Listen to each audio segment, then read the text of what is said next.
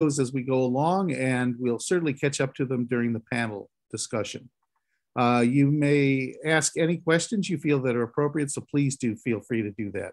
You're also welcome to provide feedback once the webinar is completed and the website is shown right there. Also, if you're not a member of FIP, we encourage you to consider joining FIP. Next slide, please. Today, we'll actually do a little bit of an introduction around why we need to have a needs-based data-driven culture. We'll talk about the FIP development goals from a regional and national priority perspective. We'll talk about the development and use of indicators to track the progress for FIP goals. And we'll have a panel discussion that will really bring both a regional and a national perspective to the discussion, and I think you'll enjoy the group we have because we have some fine panelists today. Chris will then sort of do a summary and a close of the event. We do spend some time talking about needs-based data-driven culture and why that's important. We'll try and identify approaches to measuring progress towards universal health coverage and health-related development goals. We'll describe the FIP development goal priorities and how indicators were developed. And we will explain how monitoring and evaluation of the development goals contributes to evidence of outcomes and impact. Next slide, please. Chris? Thanks, Bob. Hi, everyone. The reason we're here today and couldn't be here without them is the FIP Development Goals, which were launched by FIP back in September 2020, and they are a key resource for transforming the pharmacy profession over the next decade, globally, regionally, and nationally. They align with FIP's mission to support global health by enabling the advancement of pharmaceutical practice, sciences, and education, and are set to transform pharmacy in alignment with wider global imperatives underpinning the UN Sustainable Development Goals. So these development goals completely aligned with the UN Sustainable Development Goal, particularly the one around health. And that really is what helps us track progress towards universal health coverage. The evidence and impact series of events that we've been running since March all have a linked development goals, which are 11 and 12. 11 is about impact and outcomes. And you see on the screen now, each development goal breaks down into three elements, as I'm sure you're aware: workforce and education element, practice element, and science element. So this particular event relates to 11 impact and outcomes, as I've said, so for the workforce aspect, that would be evidence of impact of the pharmaceutical workforce. For the practice element, evidence of impact of pharmaceutical services. And for science, it's really about making sure we have strategies and programs in place to enable timely access to safe, effective, and affordable medical products. This event also relates to development goal 12, which is pharmacy intelligence. So for the workforce element, it's really about having a national strategy and corresponding actions to collate and share workforce data and workforce planning activities, as you can see on the screen. For the practice element, it's about having a comprehensive national strategy to collate, share, and utilize intelligence on service provision, development, and delivery. And for science, it's really having data-driven decision strategies to accelerate pharmaceutical research, development, manufacturing, etc. The FIP Global Pharmaceutical Observatory is the engine room of global pharmaceutical data collection, and the FIP GPO will measure and monitor progress towards the development goals. The FIP GPO mission centers around data, intelligence, advocacy, and reporting. We know from the pandemic the importance of data, and for data to provide us with evidence which demonstrates impact. And a lot of data over the pandemic has demonstrated the impact of our profession in supporting the fight against COVID-19 as a very real example. So our first task is always to collate valid global data on workforce, education, practice, and pharmaceutical science.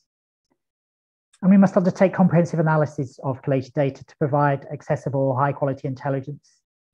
And all this must be communicated innovatively to promote our member organisations' impact on health. So it's very important use as advocacy. This communication will often be via the FIP Atlas, which is our visualization platform for displaying our data and intelligence across the globe.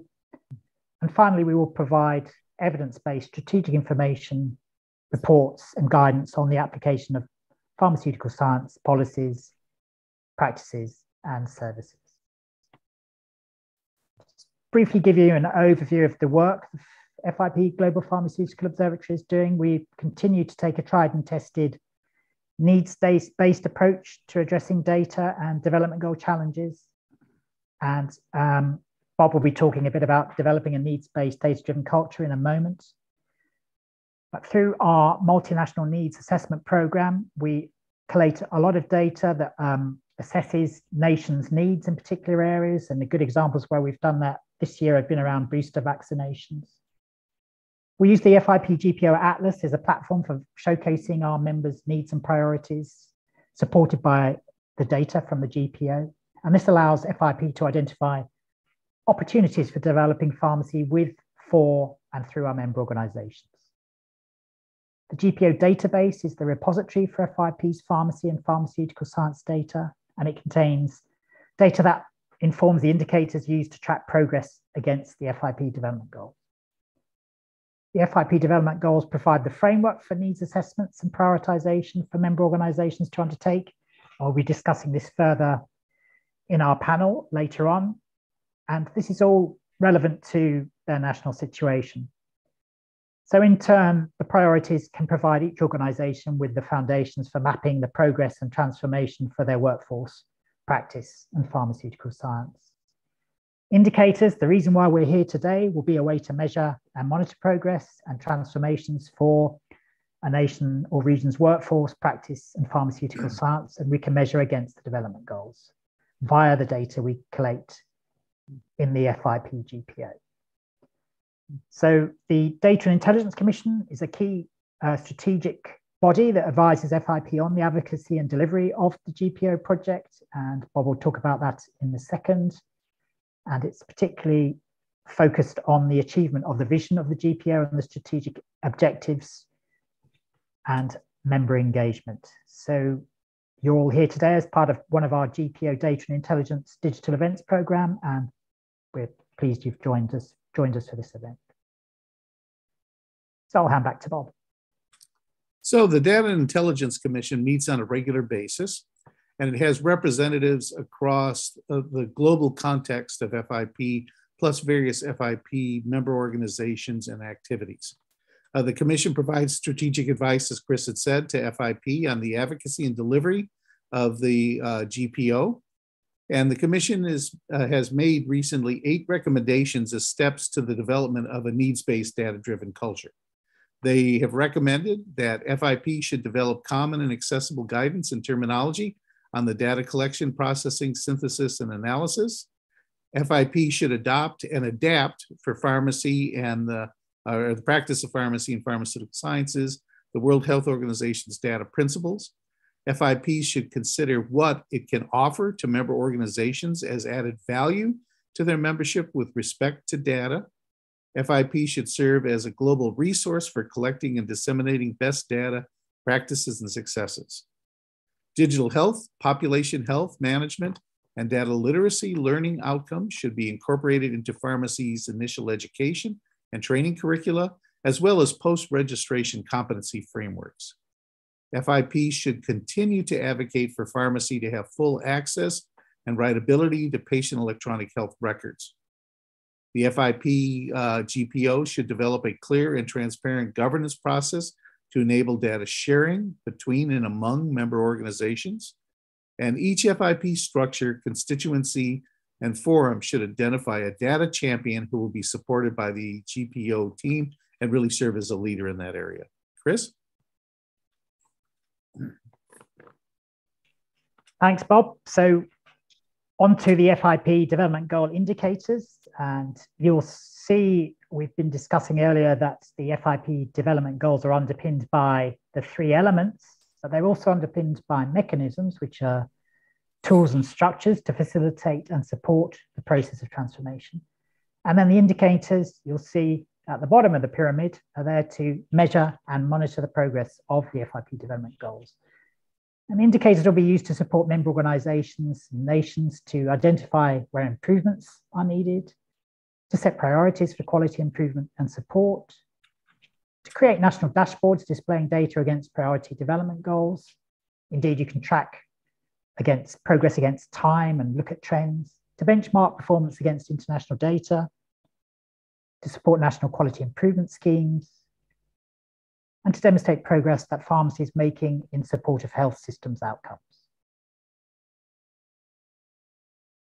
So back to you, Bob. Thank you very much, Chris. It really is my pleasure to introduce Dr. Lena Bader. She is a UK trained and registered pharmacist, and she has been the FIP lead for equity, sustainability, policy, and development. Dr. Bader leads the FIP Development Goals program of work and has truly done a tremendous job in this area. Dr. Bader. Thank you very much, Bob and Chris, for that introduction, and also for setting a lot of the scene for me, Chris. And I just wanted to start by saying, of course, 2 years on since the development goals have been launched, and we just celebrated their 2nd anniversary. This is a very important conversation to have now. We'll go to the next slide, and I just wanted to tell you what I'll spend a few minutes today doing is just sharing with you some of the data we have collected from our members on global, regional, and national priorities. But I first want to say that indicators are such an important tool to help measure progress, and we cannot do that without them. So this is a very important project by FIP. And also, when we launched the development goals a couple of years ago, a set of 21 goals, they were really intended as a framework for supporting transformation.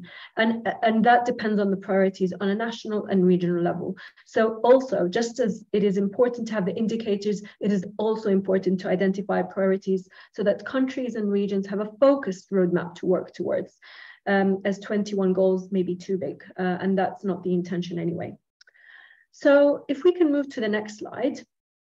I wanted to start by saying that all of what I'm presenting today is really extracted from a recent report we've done last year, the FIP Development Goals Report 2021, Setting Goals for the Decade Ahead. The day we launched the development goals in 2020, September, we said that FIP is committed to supporting our members identify their priorities. And that's exactly what we set out to do the following months and continuing until today. So this report, and I know my colleagues will add the URL link for where you can find that, provides a very comprehensive overview of global priorities, but also broken down into regions and nations within those regions. So feel free to have a look at that report for a more in-depth overview. I'll provide a very high-level summary of the global results, but also focusing, of course, on the European region, which we're here to discuss today. So on the next slide, is a summary of this report. Of course, as I said, we've committed to assisting our members in assessing and tracking their priorities and needs, and we followed through with this commitment immediately after launch. And we started with a global or a regional engagement strategy in 2021. And of course, you remember we were in the midst of the COVID pandemic, so we used the virtual platforms to do this. So our regional engagement strategy spread across the year, but continue until 2022. And I think it's something we'll be continuing with moving on the future. We've, of course, assessed all the 6 regions of the world, which we categorized based on WHO's categories, and we have developed a set of summaries for each region. And the next slide explains a little bit more through the animations of what we've done through the year. So we started in April of 2021 with a high-level meeting. So these were different mechanisms. We used a combined approach of different mechanisms to conduct our regional engagement strategy. So April started with high-level meetings with some member organizations. We then began our first virtual regional engagement meetings with each of the 6 regions. Then throughout the summer, in July and September, we held our second regional engagement meetings that built on the first set and also continued to identify priorities. And of course, there was a lot of engagement in between to collect some data.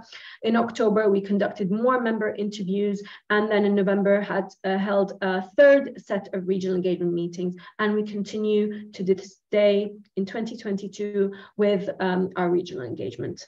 So, and the next slide shows you a bar chart. This is really the global snapshot of priority development goals across the world. It of course shows you the number of member organizations on the left column, and they have identified them against each of the 21 that you can see on the horizontal axis. For example, as you can see, the highest bars on the screen, number 7, number 13, advanced integrated services, and 13, policy development, and a few others have been identified as a priority area for development by more countries than the others, around 16, 15 countries.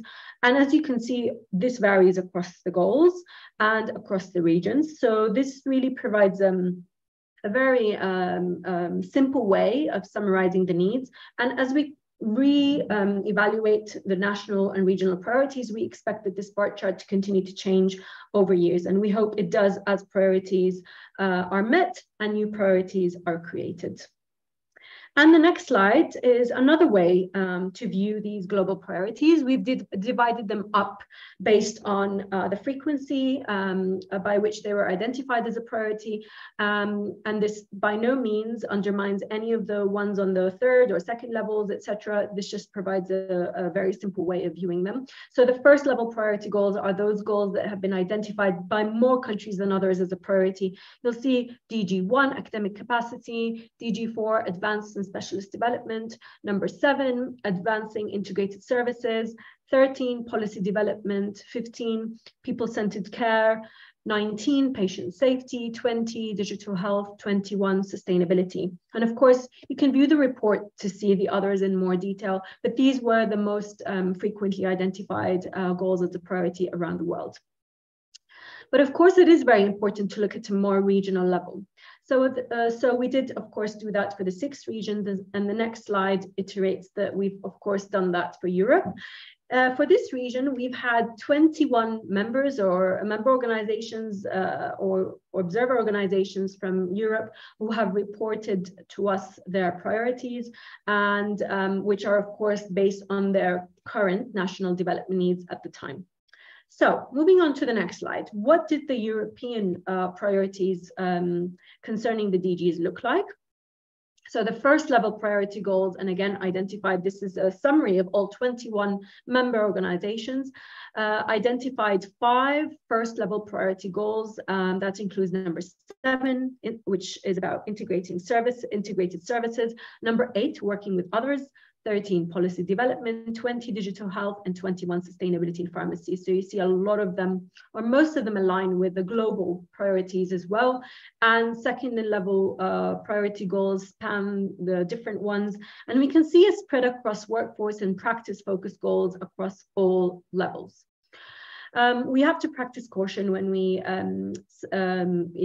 summarize these goals. So this is by no means generalizing the region's priorities, because we very much also recognize not only global variations between regions, but also national variations within each region. So the next couple of slides, I won't go through in detail, but the next one shows you a breakdown per member organization of the goals. And you can see where a lot of them align. Number 7, for example, has an X across it in a lot of these countries. And you can see that, of course, some of the other goals are identified. So there is some variation, but there's also some commonality. And that's why it's really important to have a look, not only regionally, but on a national level. The next slide, just for illustration, continues this, this table. But again, I really invite you to have a look at the report for a more in-depth analysis, and also for a summary of some case studies of how some of those countries are prioritizing the goals or have progressed some of them. And we hope that these case studies provide lessons learned. And on a final note, I'll end by saying that we will continue supporting our member organizations with their priorities.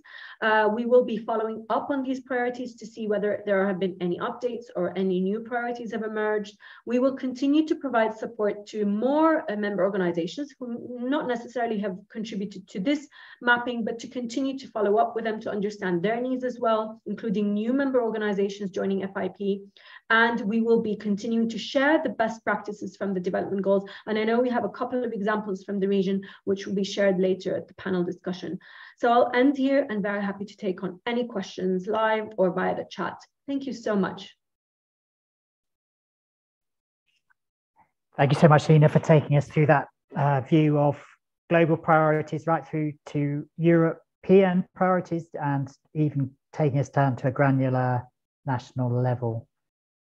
Okay, so moving on, I'm very pleased to introduce our next speakers who are our double act. And we have my colleague Farah Akwad from the FIP GPO team. Farah is FIP Regional Engagement Support and Development Manager, and she will be speaking with Diala Kudmani, who is a researcher at the FIP UCL Collaborating Centre. And I give you the floor. Thank you both. Thank you so much, Chris, and welcome everyone. I'll start this presentation with a quick introduction before handing it over to Diala, building on what Lina just presented. So in 2020, FIP published the set of 21 development goals. And as part of the FIP DGs, a growing set of global tools, structures, programs were also available to facilitate the support for a process of transformation. During 2021 and 2022, FIP focused on engaging with members around the world, as Lina mentioned. We tried to support them in identifying and mapping their needs on a national and regional level, aligned with the FIP development goals. And Lina just presented some of the DG priorities that we collected last year. But in addition to that, many member organizations are also mapping the development goals based on their outputs, their activities, their programs, and their internal structures. So using the FIP development goals as a framework, we were able to answer the following question. What is the pharmaceutical needs to meet national global healthcare requirements? Which is what we're doing using the engagement strategy. The question is now, we're actually mobilizing the use of the development goals in needs assessments. But how can we monitor our progress towards meeting these identified needs to improve pharmaceutical health delivery systems?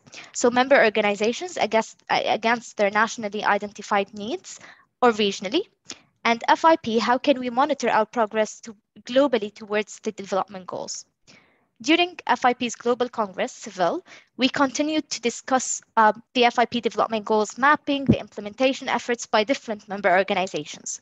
And we will continue to do so with our members to share their best practices, their experiences, and their approaches to implement the development goals. FIP GPO, the Global Pharmaceutical Observatory, and Data and Intelligence Hub has designed and developed progress indicators to support tracking progress towards these goals.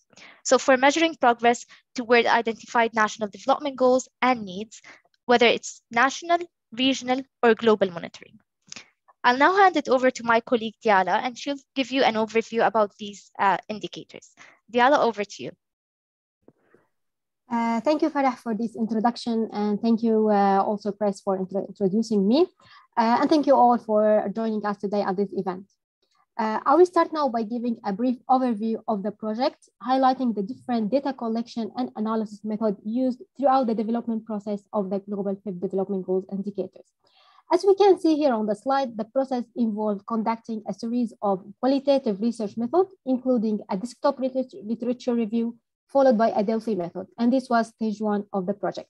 Later, a quantitative online questionnaire was incorporated into the second stage, or the global engagement stage.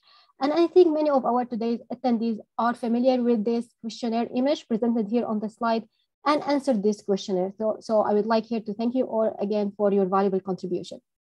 For the analysis, also qualitative and quantitative analysis methods were performed to analyze both stages to finally develop the presented list of global FIP development FIP Development Goals indicators presented here on the slide. Moving on to this next slide, please. In this slide, I will go into more detail about the methodology and the data collection process. As I mentioned in my previous slide, that a mixed method research design was used, qualitative and quantitative. And the aim of the stage one, the qualitative stage, was to identify the initial draft list of global FIP development goals indicators. Therefore, the development of process of proposed indicators involved first a content analysis of the relevant documents and the existing data collated from global published reports and surveys by WHO and the FIP. This was followed by a Delphi process to identify and develop potential indicators aligned and mapped to the 21 development goals. So the aim of the Delphi method was to reach an initial consensus on the proposed list of indicators assigned by an expert group. And this led to the development of 21 validated proposed list of indicators covering different aspects of each development goal and ready to be used in the next stage. Moving to the next stage, the stage 2 or the quantitative stage, this stage was aimed to construct the validity of the proposed and validated development indicators produced from stage 1 in terms of the indicators' relevancy and availability or the accessibility from a global perspective. So the outcomes of the Delphi method were presented for wider engagement and used to conduct a global cross-sectional online questionnaire to assess and validate the relevancy and availability of the 21 proposed list of progress indicators. The 21 questionnaire links were disseminated during a series of FIP digital events held in 2021. One event was held for each DG, where the attendees of each DG event who were international pharmacists working at or across different sectors and career stages participated in this short questionnaire.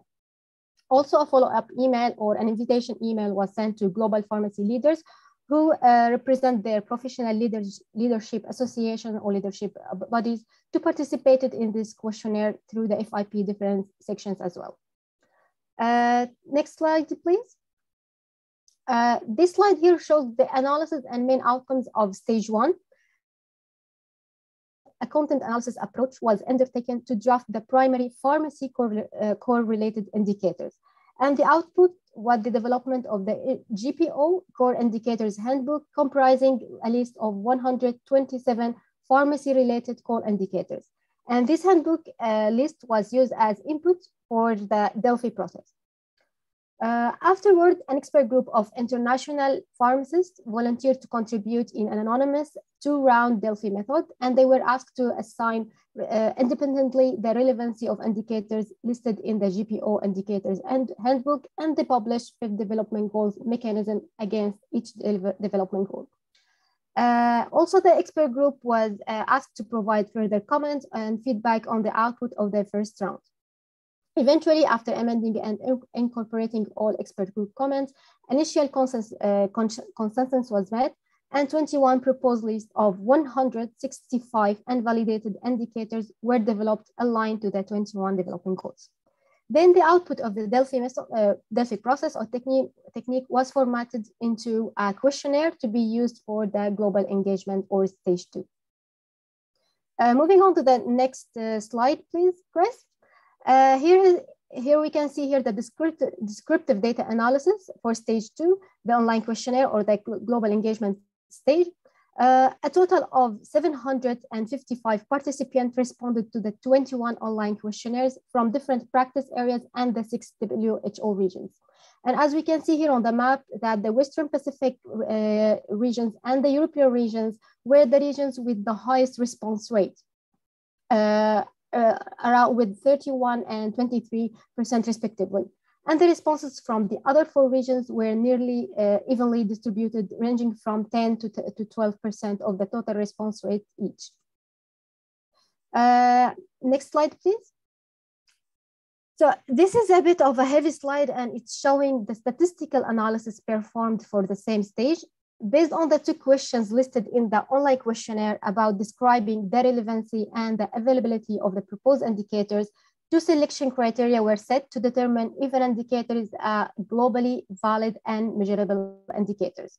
So as shown here on the slide, the first criterion is the relevancy of the proposed indicators to measure progress for each relevant development goal from a global perspective. And the second criterion is the availability or the accessibility of these proposed indicators in different countries.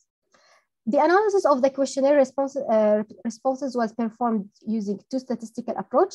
The first figure here shows the first approach, which is the outliers detection using the box plot examination to identify the not relevant indicators. And the analysis resulted in the exclusion of 10 indicators from the initially proposed list of indicators, I mean from the 165 indicators. The second approach, we can see, Chris, if you can move to the next approach, please. Okay, thank you. The second approach is by setting or establishing 3 evidence-based thresholds to indicate the level of performance or the level of usability of the indicators. As illustrated here in the diagram, for example, if the availability of an indicator is above or equal 60%, it's classified as a usable indicator. If the availability is between 40 to 59%, it's classified as a problematic indicator. And if the availability is below 40%, it's classified as a not usable or rejected indicators. For analysis purpose, only the relevant indicators which passed the first criterion were used and compared with the country's responses to ensure the indicators' availability and accessibility in order to meet the second criterion. And the analysis of this stage generated 109 usable indicators ready to be tested after meeting both criteria, 40 problematic indicators to be reviewed later, and also produced 16 indicators that were rejected. Moving on to the final slide. Okay, in this slide, I will point out the resulting key outcomes.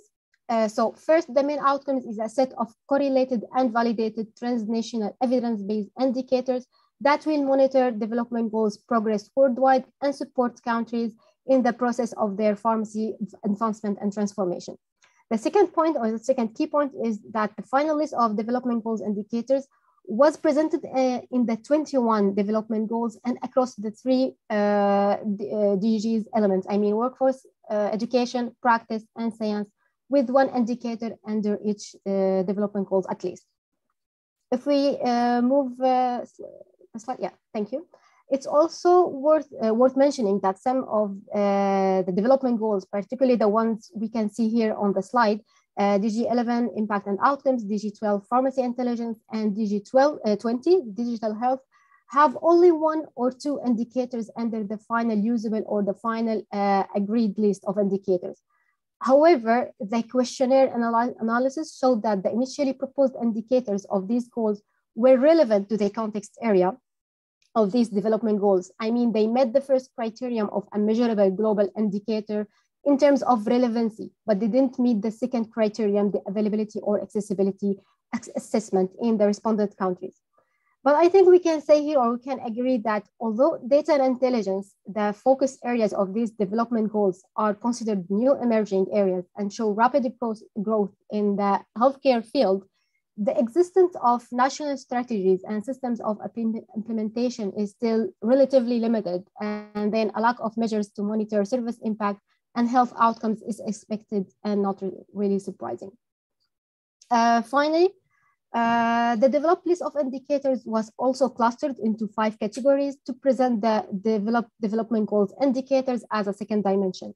So for example, we have capacity type indicators where data is expressed as numbers, like the number of pharmacies, etc. We also have impact type indicators to measure the impact and health outcomes of the pharmaceutical services provided.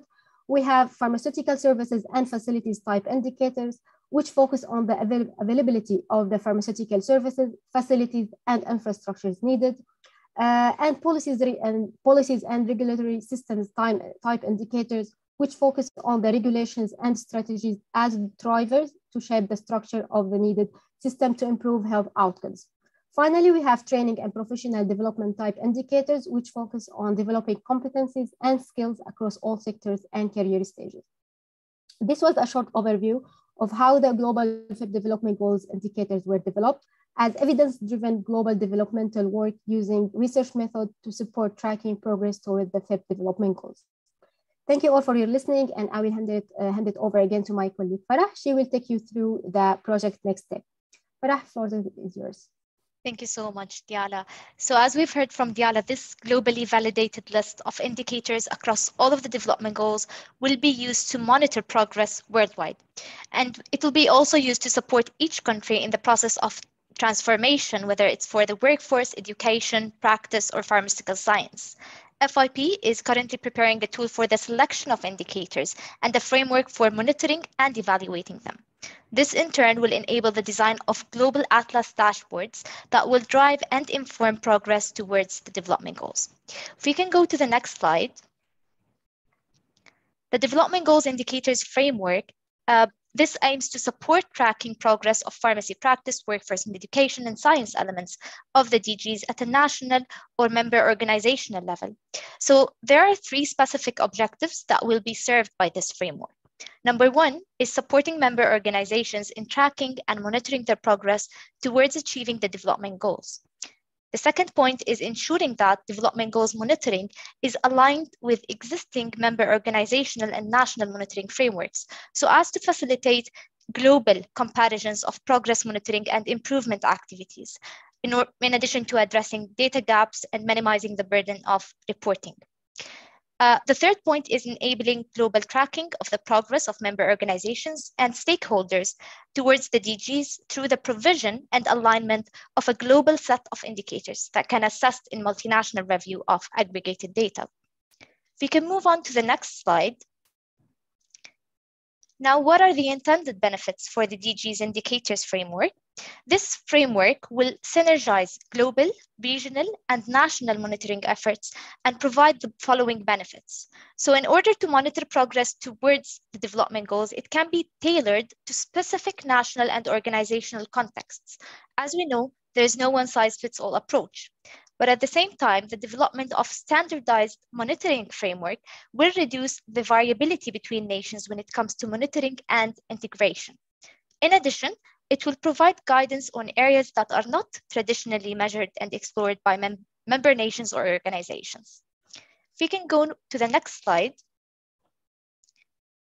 On the screen, you will see our proposed process for tracking the development goals. So first is selecting the development goals to be tracked. Our recommendation is to follow these steps in order to determine your priority development goals. 1, identify the general areas in which you're active, the policies, the projects that are currently in place and prioritized, or the projects that are currently being implemented. You should also consider the pressing national needs that you wish to address and focus on. For our member organizations and stakeholders, you can then identify the top 5 development goals priorities relevant to your organization's missions, plans, programs, and needs in a specified time frame. Then, based on the development goals priorities, we select the appropriate indicators.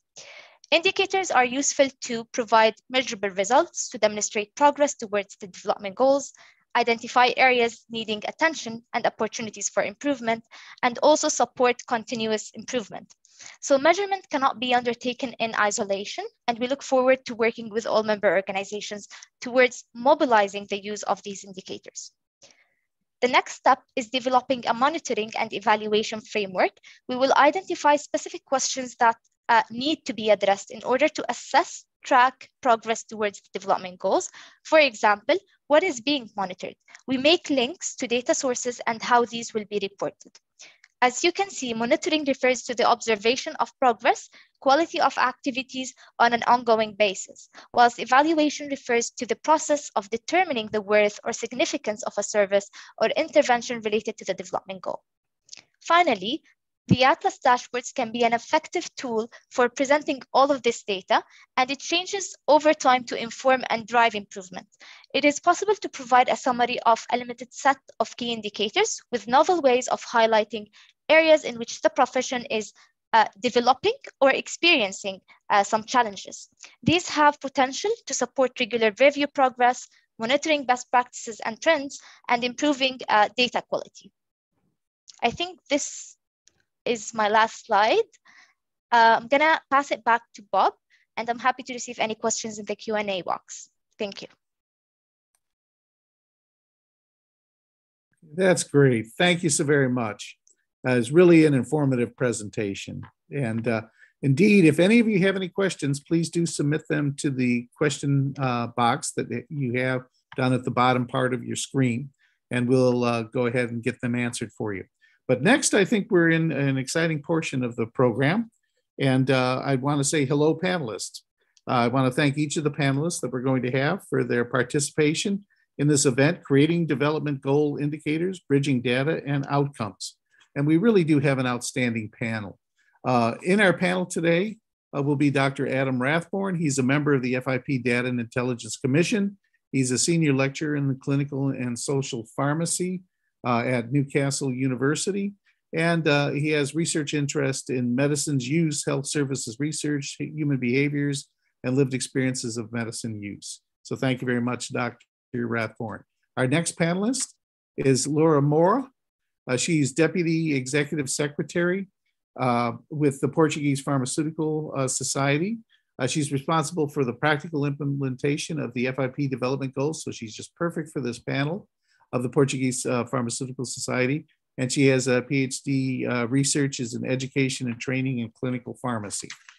Our third panelist today is Safia Chansil, and she is an owner and a pharmacist in charge of a pharmacy with her name. She's a member of the Turkish, she's in the Turkish Republic of Northern Cyprus, and she is the FIP ECPG president-elect in 2022.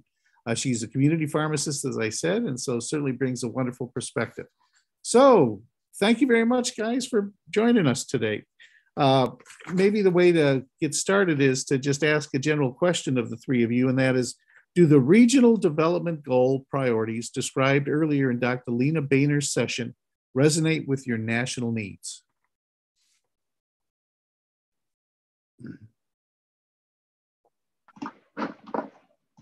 Should we just unmute and then start chatting? Sounds good. So I guess so first of all, thank you for inviting me to be on this panel. It's a very prestigious honour, so thank you for that. I think the presentations we've heard have been really interesting, and from a UK perspective, obviously within a broader Europe, they definitely do align with our priorities. So within our my practice role in a secondary care organisation, we've noticed a big shift from this organisational boundaries that used to be in place that would prevent us working together and making progress on shared elements of pharmacy practice and science.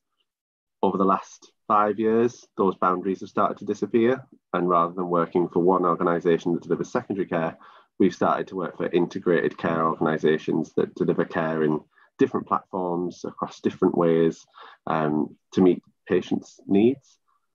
I think that becomes really tricky to monitor and to keep track of what's going on and where it's going on and how it's going on and how we're developing these roles. So I think the indicators that have been identified and the development goals that have been proposed are really aligned to what we see in Europe at the moment.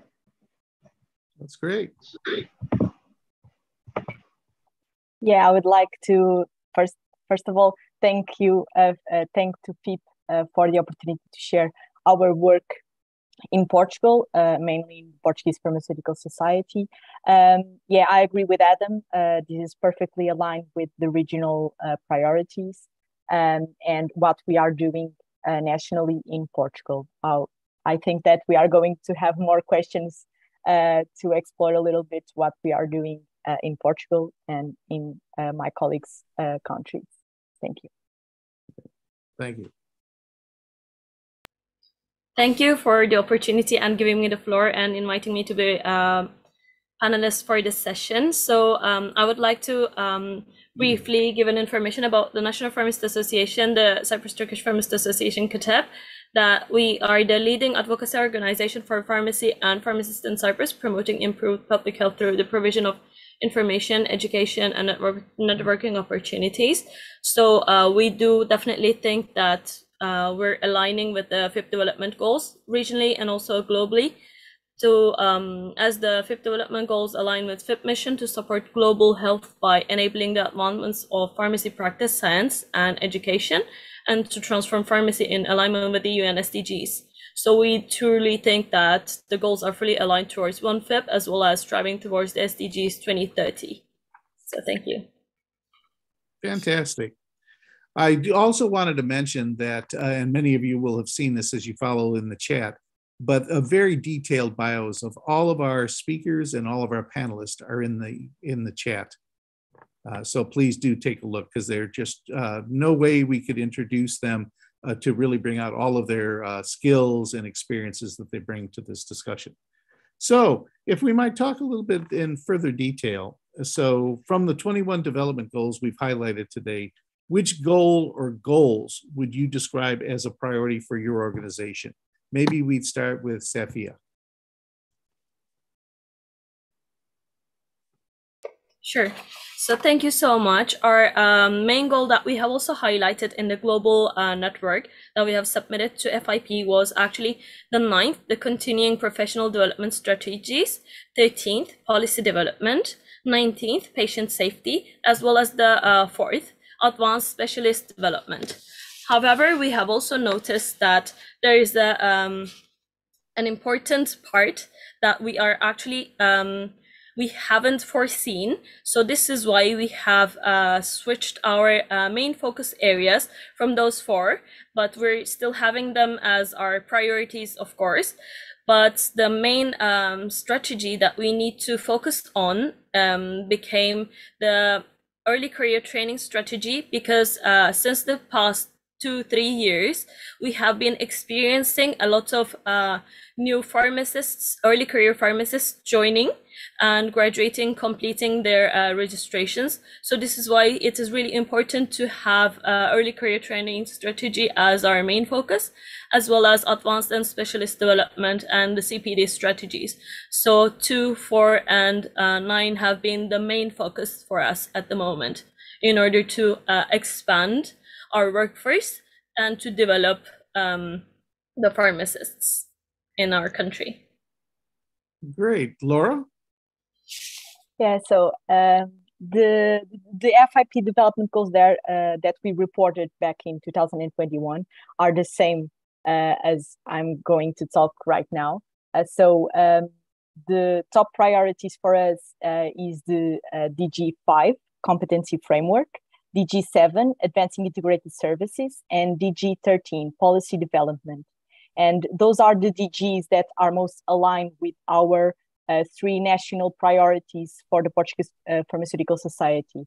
That I would, if I have time, I would like to mention the 3 national priorities that we have are, the first one is to guarantee the access to health data by pharmacies. So for example, my community pharmacist nowadays does not have access to the information collected by my medical doctor.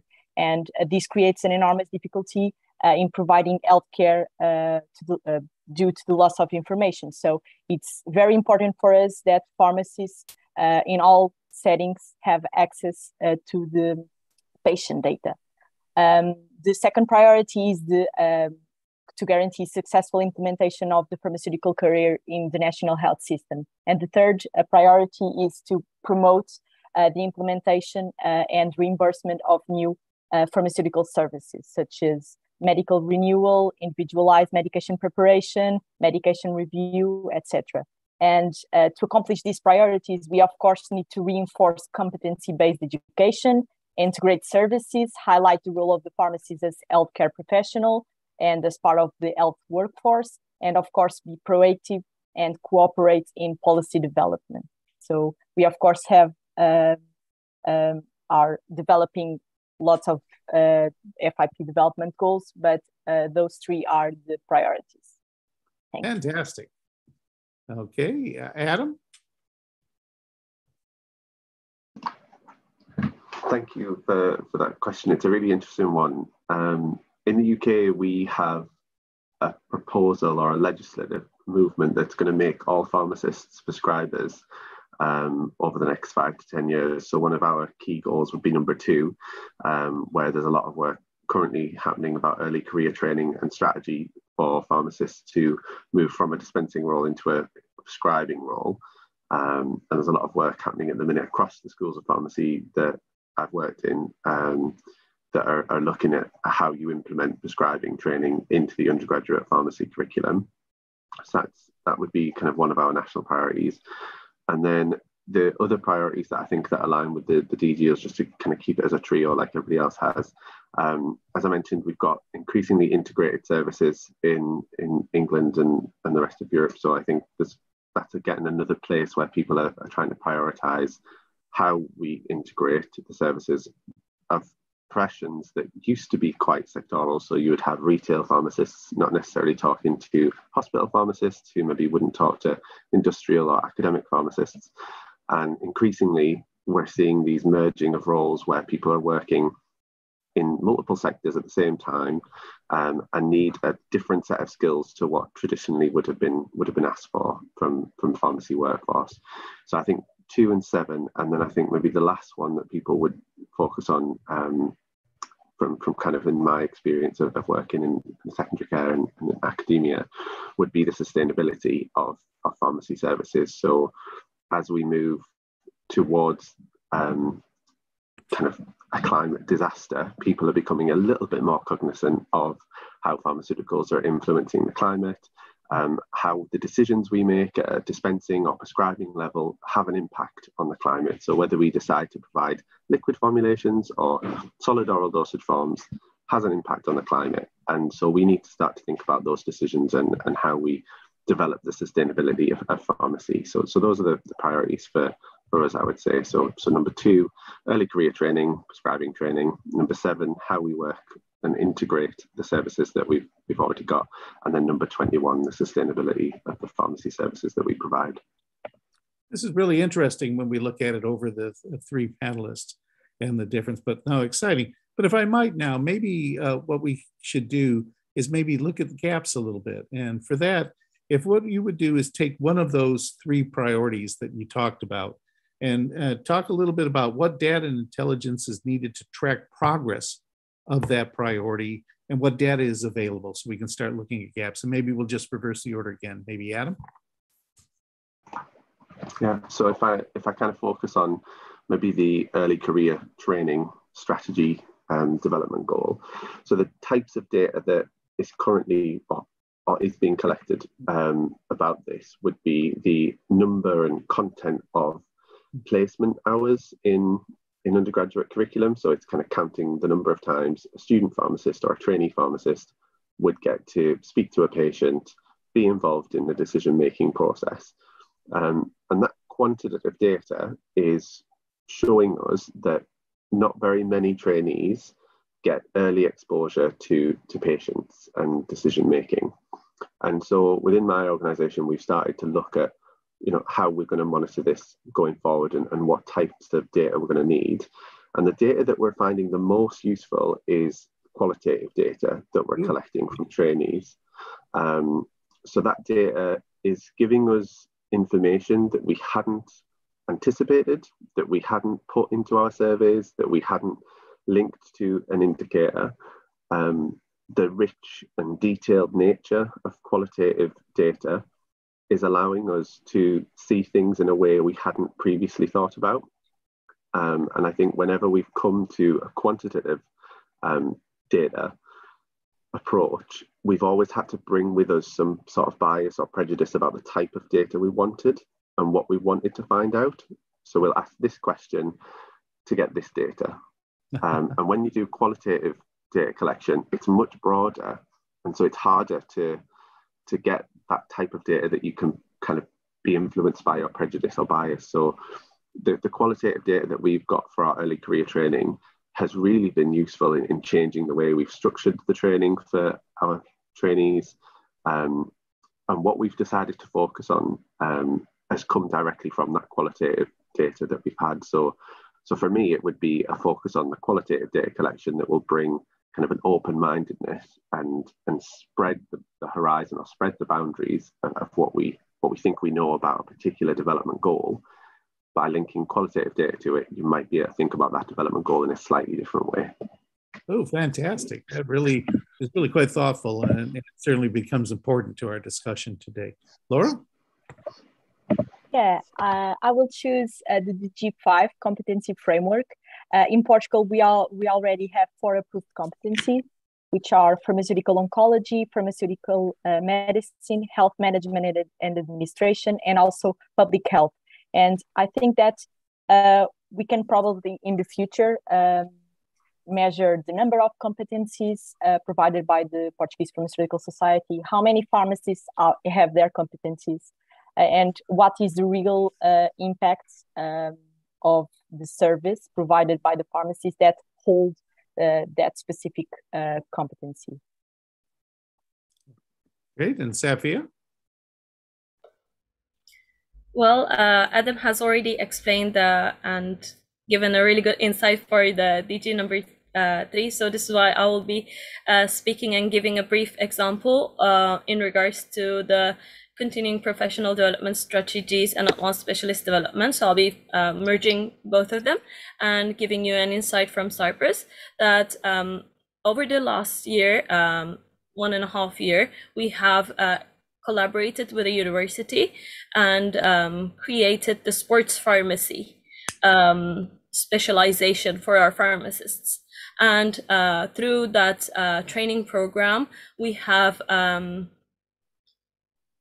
expanded our specialization of the pharmacists, that we at the moment have 10 pharmacists that are legally also registered as sports pharmacists in addition to their own pharmacy IDs. So for that, we have been collaborating with the national sports organizations. However, at the moment, we're still pending the main organization, the federation's approval. So the data collection has been set up, but the qualitative part of the data collection has been on hold at the moment. So this is why we have been trying to expand and promote to also show specific examples from other countries in order to start having those pharmacists to be starting to also do patient counseling and giving help, and also exploring themselves and developing their specialization, not only with the education part, but also with the practical part. So at the moment, we'll be focusing more on the practical part after we're having the official approval by the Federation. Great. Well, thank you all. Chris, I think I'll turn it over to you to sort of pull everything together and wrap us up. Thanks, Bob. I'll share some final slides on the screen right now.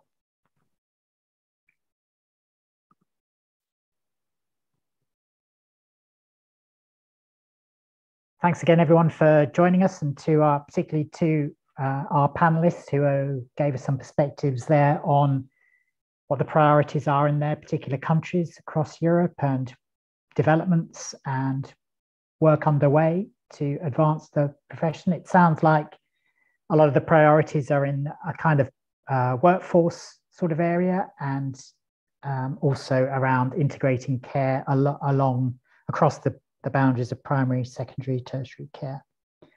So thanks again. And I'll just conclude. We've heard today the work of the Global Pharmaceutical Observatory and the Data and Intelligence Commission.